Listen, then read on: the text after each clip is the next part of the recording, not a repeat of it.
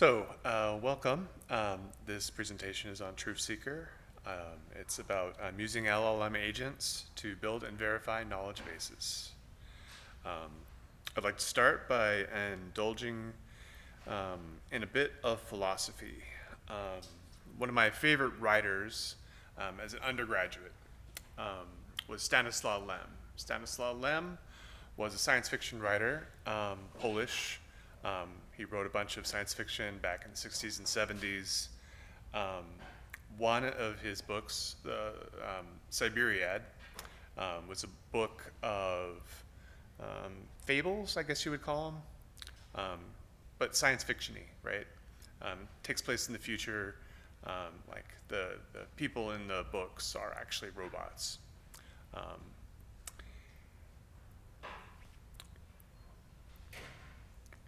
One of these stories is a story of Trull's machine.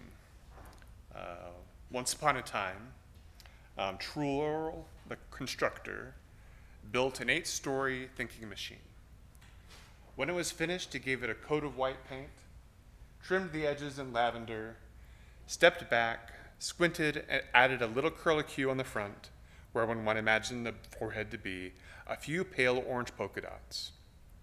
Extremely pleased of himself, he whistled in the air, and as always done on such occasions, asked the ritual question of how much is 2 plus 2.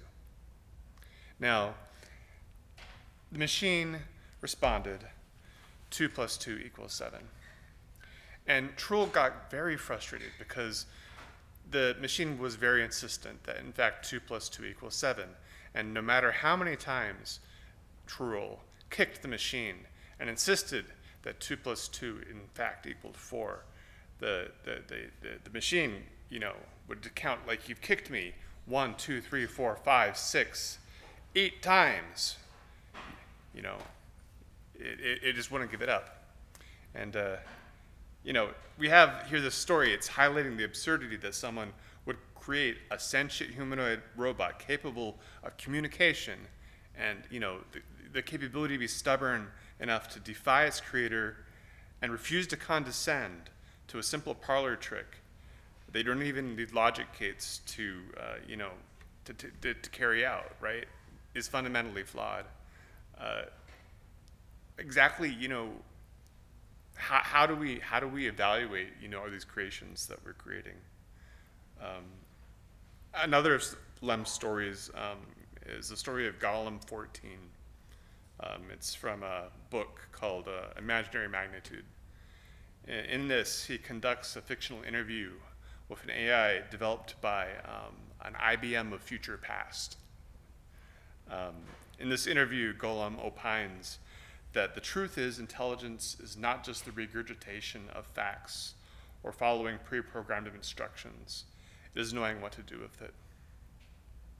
Now, I would say that this is probably a better measure of how we would evaluate our tools and these large language models that we're building is exactly how they're able to do things, particularly the use of tools.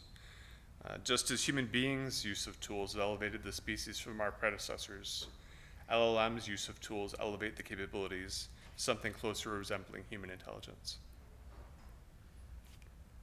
So, truth. This project came about because I was visiting with my family last December. It was my grandfather's 90th birthday. Now, I came out to the East Coast for school about, 25, 30 years ago. And the rest of my family is out on the West Coast. And, I don't really talk to them that much, but this is like the first time I've seen most of that side of my family for a long while. So it was me, and, things being what they are, these days in this country,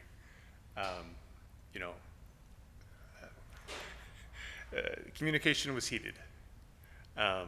And what it came down to is basically fundamentally we just didn't have a good shared understanding of what a reliable source looked like.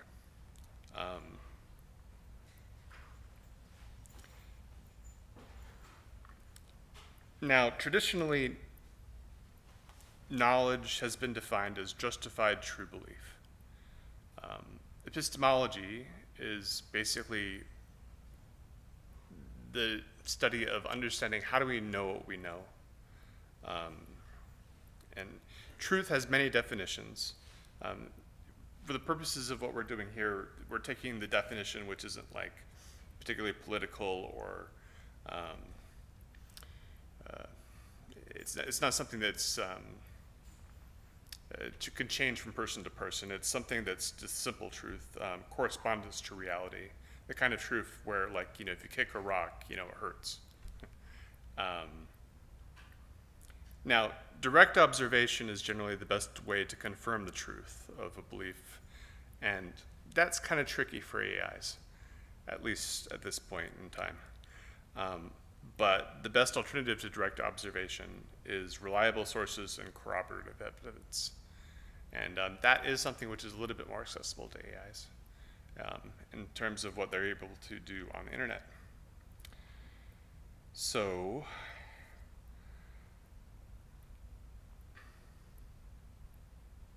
where do we go from here? Well, large language models have, they've adapted a bit in the years, in the past few years. We've gone from the React paper back in October of 2022, which formed the basis of chain of thought reasoning, to tool former back in February of 2023, published by Meta Research, which kind of formed the basis for agental AI.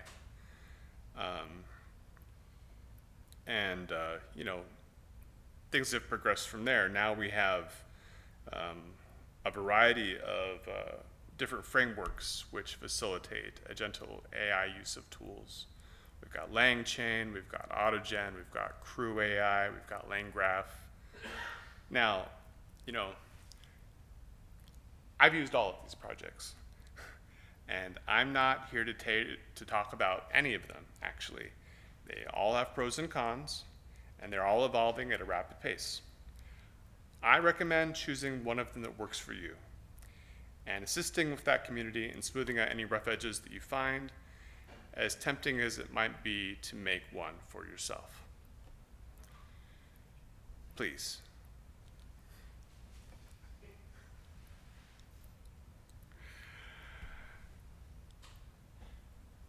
So, what kind of LLM is the best one that you should use to use tools?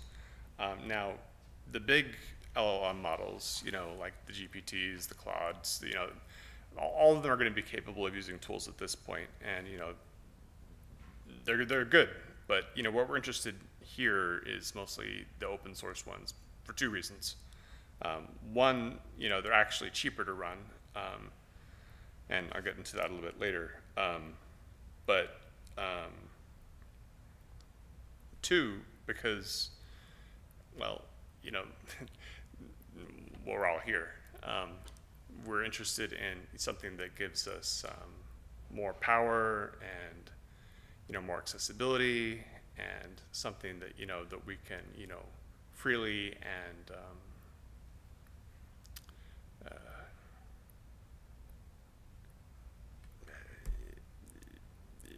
it's just better. Now, the two models which I've had the most success with so far have been Mixtral 8x7b and Llama 370b, and later versions of Llama.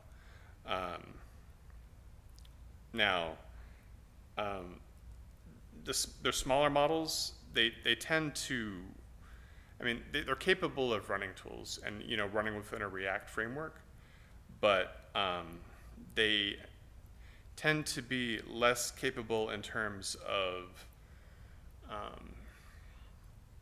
their consistency, and that's key for what exactly we're trying to use it for the purposes of a classification and the knowledge framework that we're trying to build.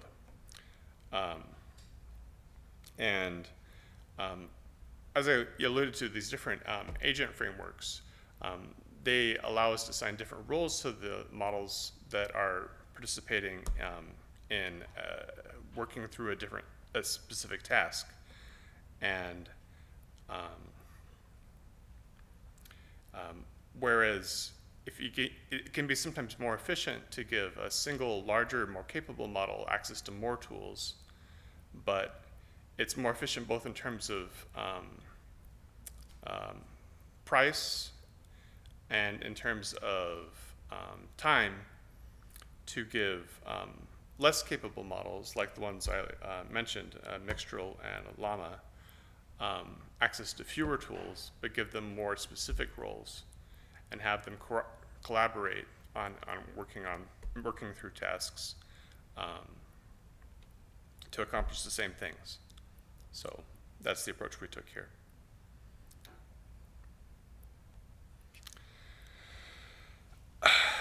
Now, the project which I derived the most inspiration from is the Storm paper, assisting in writing Wikipedia articles from scratch in large language models. Now, in the conclusions of this paper, they mentioned that they believed that while LLMs were successfully at producing coherent texts, there were challenges in maintaining factual relevancy and accuracy. Storm, in case you're not familiar with it, is a text pre-writing tool. So basically they would have a swarm of agental AIs that would work together to basically pre-write Wikipedia articles. And well, it wasn't as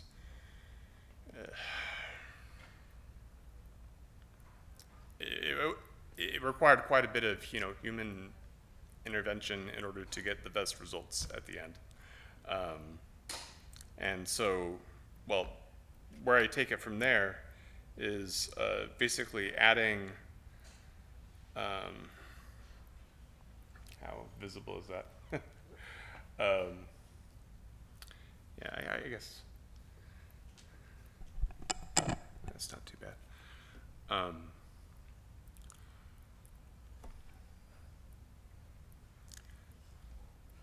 Adding a step wherein after I'm going and getting information from the web that is an answer to a question that's generated, to that is in support for a question that's being asked, I will evaluate. I'll send that to a summarizer model and another model which is evaluating exactly how much of that article has is opinion versus fact, and I evaluate it for bias, and then that's fed into the system, which is generating more questions. You can see all of these questions are going in to here, where it's building up a knowledge base, not only about the questions that are being asked, so it's getting more and more context, so that it's rooting all of the information that's being gathered in information that's gathered from reputable sources, but it's also gathering information about the sources themselves. So it's asking questions about this. How do I know that this person is reputable? What information can I get about them? And it's interesting too, because that's a different kind of information, right? I mean, whether or not a given source is reputable, that's an opinion. Like, should I trust this source or not? But that in itself is something which I can evaluate in the context of my own interactions with it, as well as the interactions that other people might have. Like, if in general, like, I wanted to go and find out, you know, should I trust this news source or not? A reasonable way to answer that question as a human being might be to go off onto Reddit or something like that. And, well, that's actually what the LLM might do, right? And it will feed that in. And if indeed it comes across a piece of information which disagrees with some other part of information that's already is found in its knowledge base, then it will ask that question, well, exactly how would I evaluate whether or not this piece of information is worth you know, overriding the information that I already have? And you know, it just continues to ramify. And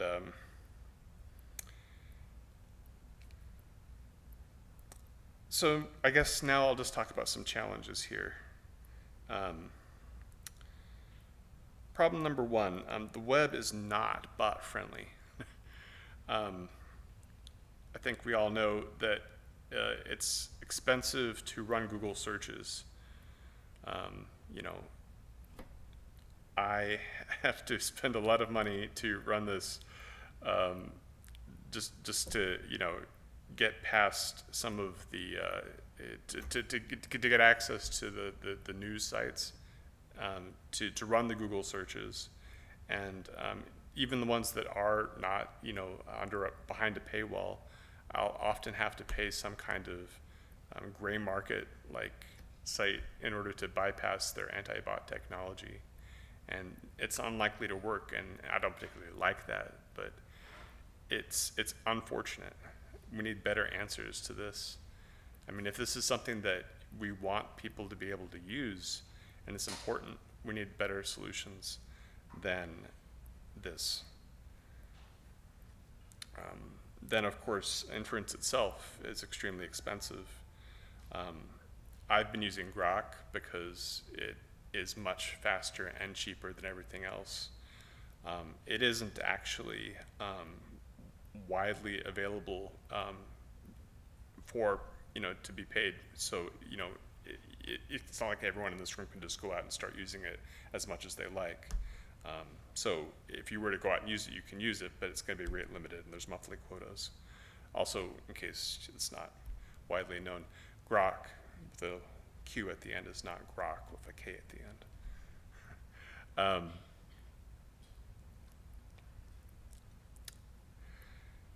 And I mentioned this before, but more capable models are generally still better at forming opinions.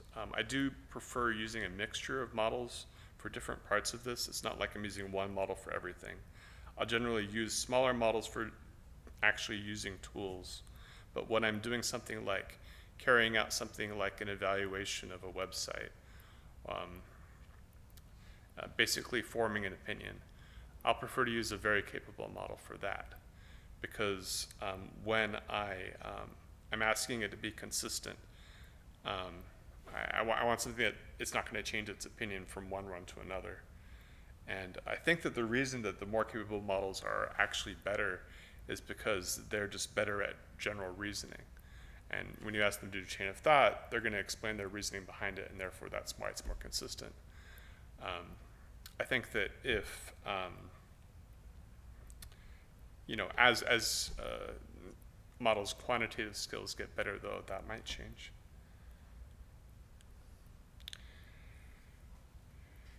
So, future. The Truth Seeker project demonstrates how large language models can provide better answers to questions by using data derived from reliable sources to corroborate the evidence supporting their conclusions. But moving forward, this insight begs the question, what other kinds of information that's available to LLM agents in the course of satisfying user requests would improve results even further?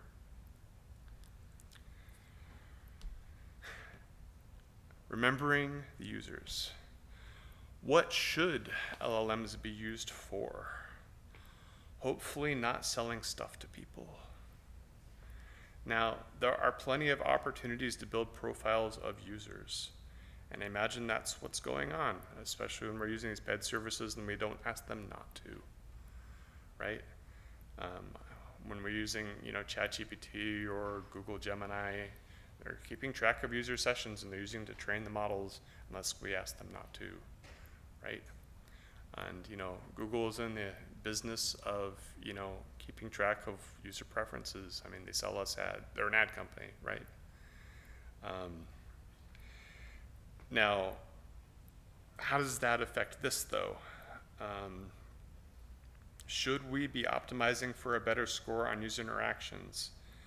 If so, then knowing more about our users is probably a good idea, and maybe it's worth pursuing, subject to appropriate privacy restrictions, of course. But personally, I think it's a slippery slope. I think there are too many incentives to crossing the line from pleasing users to persuading them, since that's a big part of the modern economy. And where exactly is the line between pleasing and persuading anyway? Avoiding bias. Since we're using LLMs essentially as the filter for our knowledge base, isn't the bias of those models going to reflect on what's excluded? And how are we going to fit something that doesn't connect? I mean, this is a genuine question. I don't really know the answer to that. I mean, it's like the same thing with mathematics. How can you think of something that it's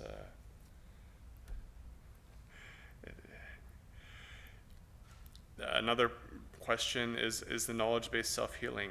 Like if something goes wrong and like something is put into the knowledge base behind the back of everybody, like how are you going to know? How would you be able to tell?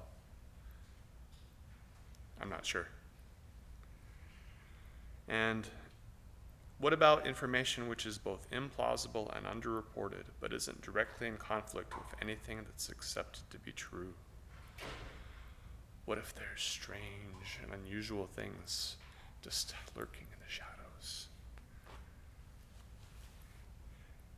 I guess that's not something that my project would cover.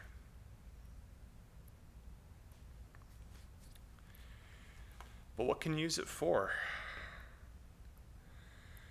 Now, I thought initially, like, for my family, it'd be great to have something that just like pops them in their web browser and it'd be like, this is something you shouldn't pay attention to. But the thing is, they already tried that. So like back like 2017, that era, there was like NewsGuard, FactMata, a bunch of startups that were all trying to combat fake news and misinformation, biased content, and they'd have like these browser warnings and things. NewsGuard is now still available for pop-up for nonprofits, but it's shifted to a paid model, and it's didn't really work. FactMata, they couldn't sustain growth, and their funding got pulled. They got sold to a social media company that does sentiment analysis. I think that if this has any hope, it kind of needs to be kind of like built into the browser. It needs to be just like part of like Firefox or something like that. But like this knowledge base that we're building, I mean, it's kind of like a graph rag, like out of the box. Do we all know what graph rag is? That's kind of, well, I assume we all know what RAG is, where we're supplementing the knowledge the results of an LLM with knowledge that we're retrieving from some sort of database. Graph RAG's kind of like the next step along those lines, where we're having pieces of information that are logically connected, like the stuff that we're logically connecting by building up our knowledge base. And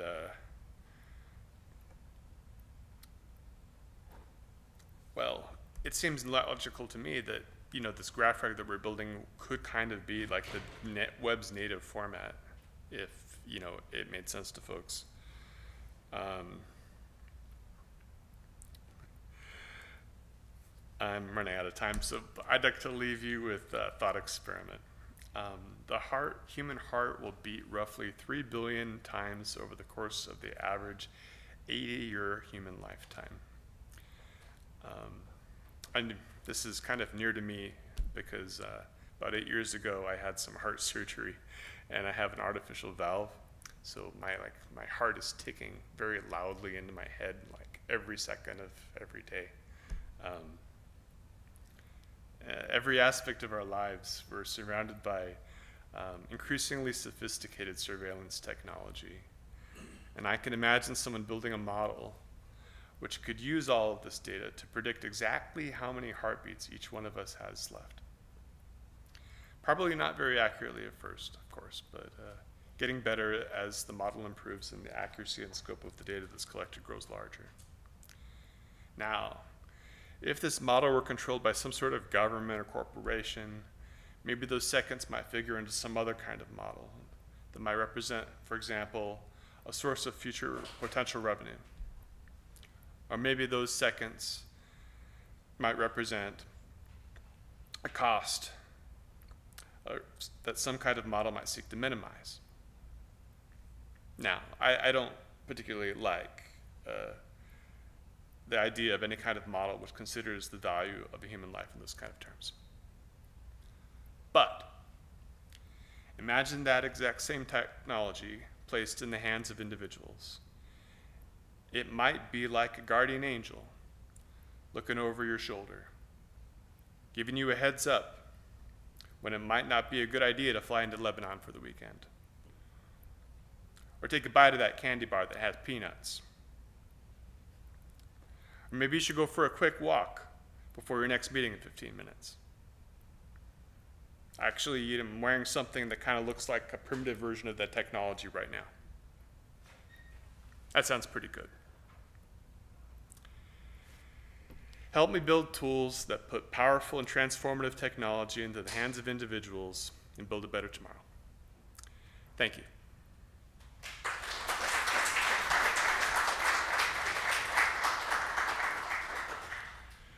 Questions?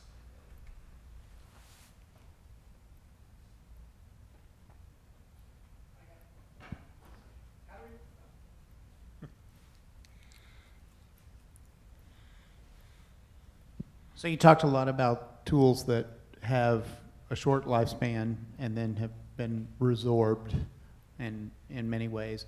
How do we make these tools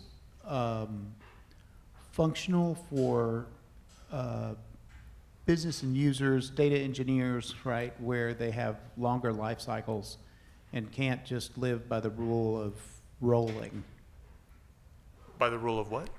Rolling release, like just it's moving very fast. Every day it's changing, right? Like how do we help those people who have to have a defined and policy-based workload?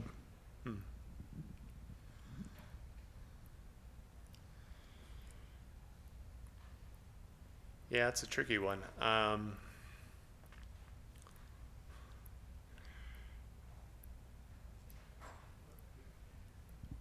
don't know is a totally valid answer.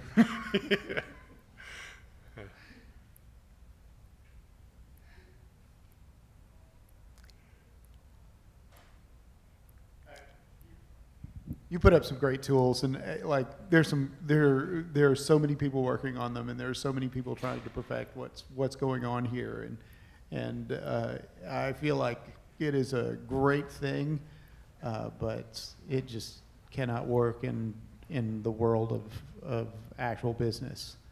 But it seems like everybody wants it to work in the actual business world, right? You basically pointed out, can't remember exactly which one was acquired for use in sentiment analysis, and that's a perfect example, right, where a tool that, even though it's not fully baked, is still valuable, but then we lost it, right? So how can we keep that from happening is kind of what I'm looking for. I see.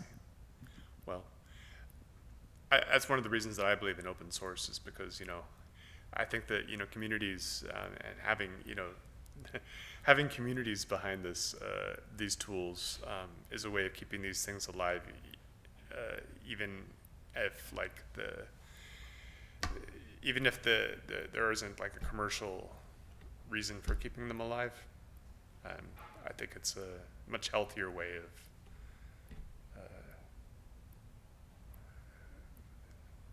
doing things.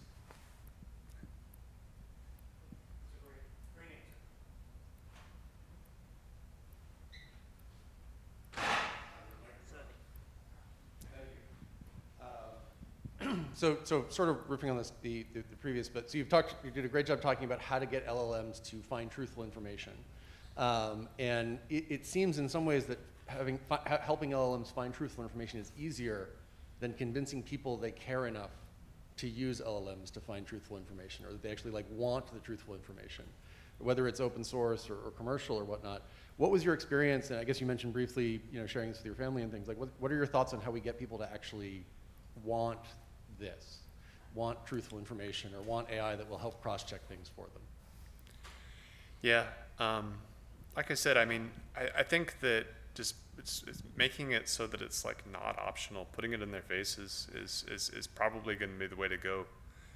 I don't see having like a little label that's like people who go like to visit Newsmax, like having a label that says, warning, this could potentially have disinformation in it. That's not going to be news to them. they know they're reading Newsmax. Maybe that's why they're reading it. But like maybe they might not know the details of exactly what parts of it are disinformation or whatnot. They're not exactly know how they're being misled, right? And maybe that's something that we can use this technology to let them know. Thank you all. Yeah, thanks.